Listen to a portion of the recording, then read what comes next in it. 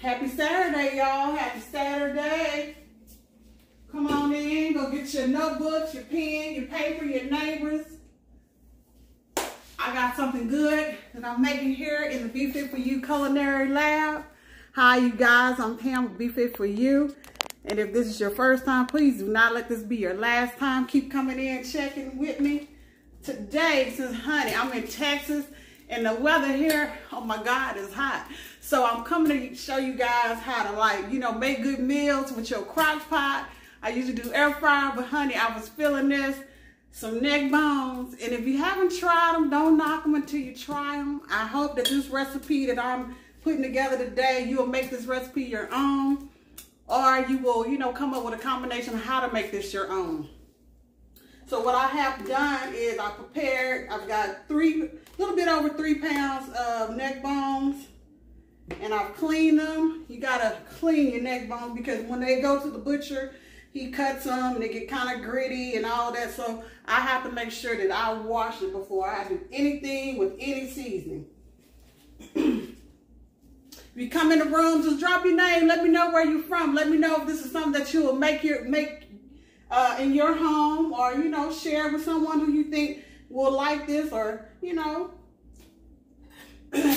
So what I've got is, these are all my seasonings that I have combined. And neck bones, this is just a beef on bone.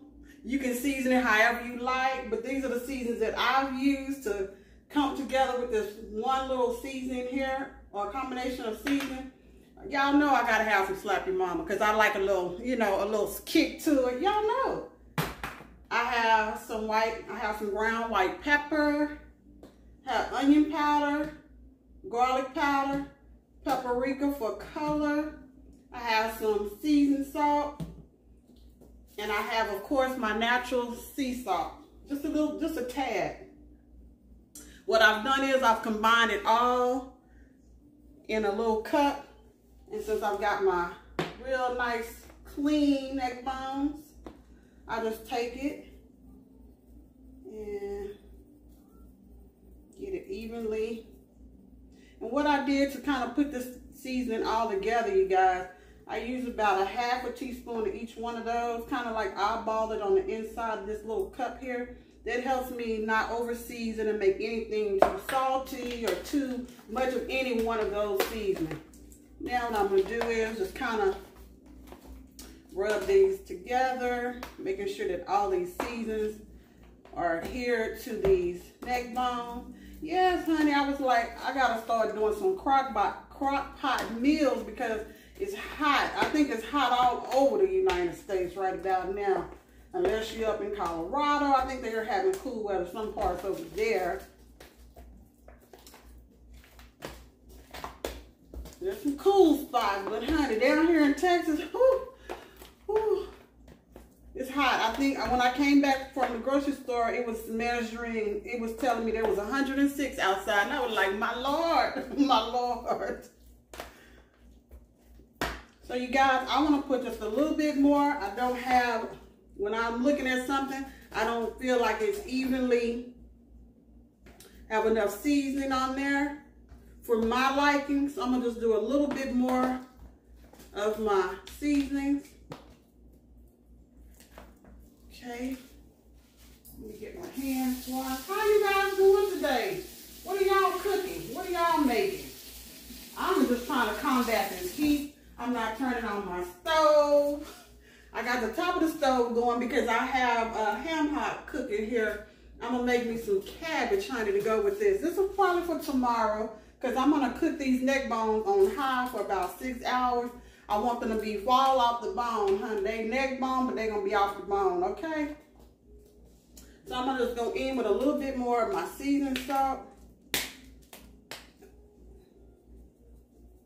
Just a little bit, because I like, make sure that it gets, I want every piece to be seasoned.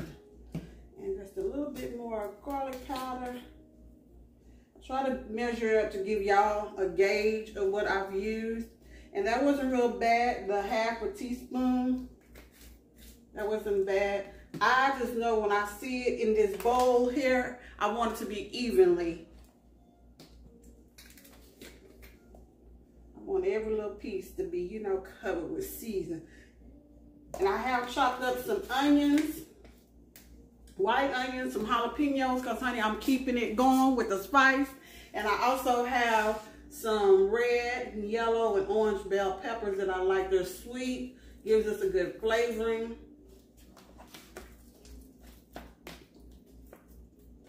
And I'm gonna turn this over.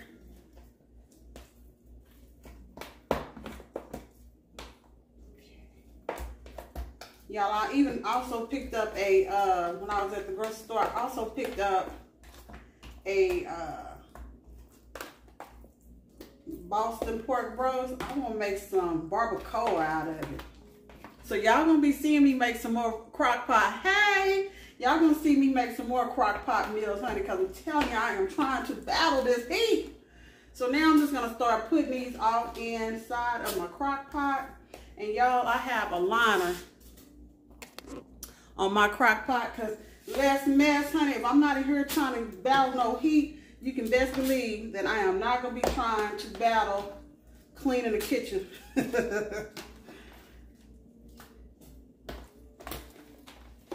Getting all those seasonings in this bowl, honey, right off inside of this crock pot.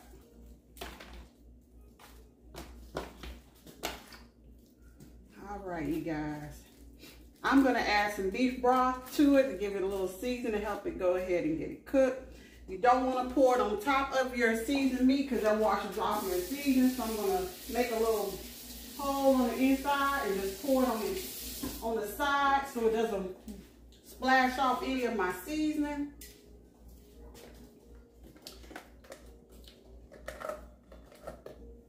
Yeah, y'all can see. So I got like a little well over there, like a little hole.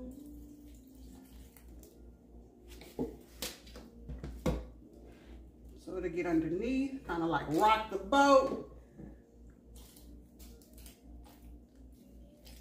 All right.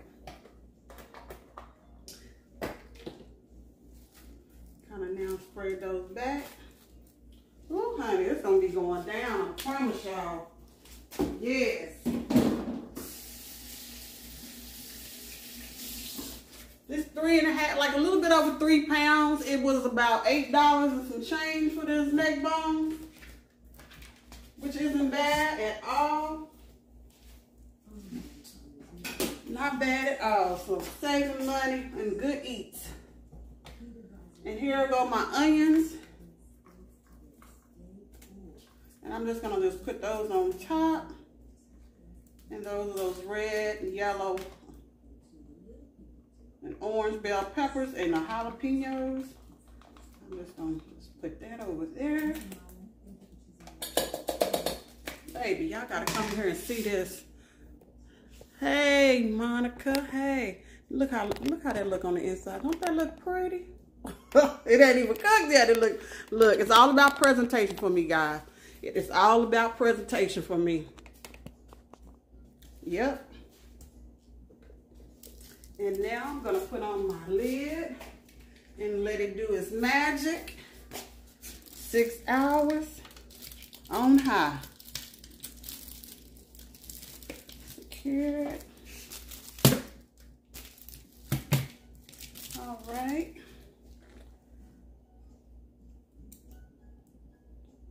And we off to the races. That's it, you guys.